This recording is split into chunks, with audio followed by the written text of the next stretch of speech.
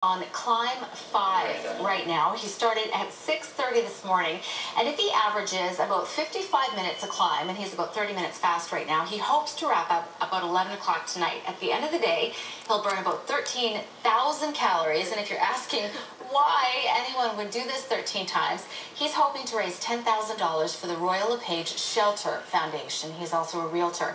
It's a charity working toward ending domestic abuse. And this isn't the first time Sebastian's done this. Last year he did it 12 times in a row, and he set a record last year for doing it. And this year, if he does it 13 times, he'll set a record again. Wow, that is quite something. Now that's him coming down. Let's listen to what he has to say. Psychologically, it's really tough. I mean, physically, it's hard, but you can work through that.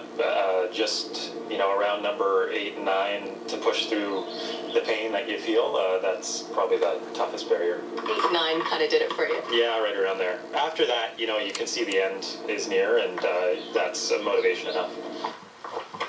Altogether, I'll be going until they stop running the gondolas, so around 11 o'clock tonight. And you're hoping to be done by then? Hoping to, yes, and that's non-stop. Good. I'm well ahead of schedule. Yeah, so it's I think this is about 45 minutes, and I'm trying to do it in 55. Any challenges so far? Starting to get a bit harder. Yeah, the legs are feeling a little heavier. You're starting to feel it now Yeah. number 3. Yeah, starting to. So it's still going well. That is unbelievable. We'll have an update.